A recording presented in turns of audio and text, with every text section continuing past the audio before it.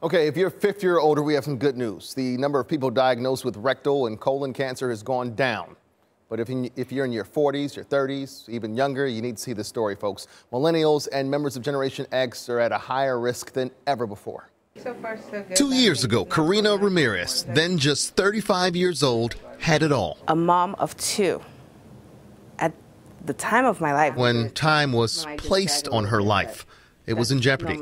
And I started experiencing pain on my sides. The pain got worse to the point that I had to go to the emergency room. I was told that I had a mass in the middle of my cecum.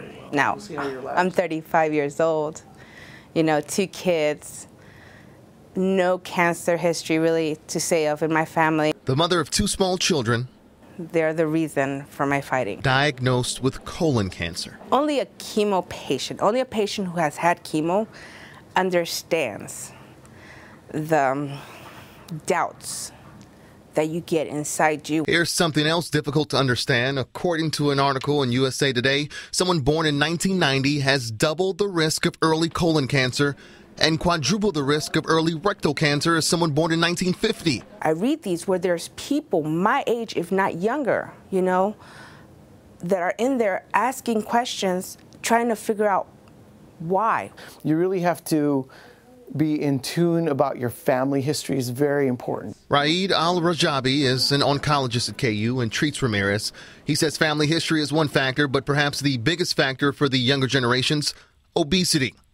It may sound simple, but a healthy lifestyle, eating fruits and vegetables, and weight loss can help curb those rising numbers. One of the fortunate ones right now, chemo is working for me. Ramirez taking part in a clinical trial and is now a 2-year cancer survivor. Cancer patients, we forget our voice sometimes. Today, she's using her voice so others take heed to the warning signs. Because if you think it can't happen to you.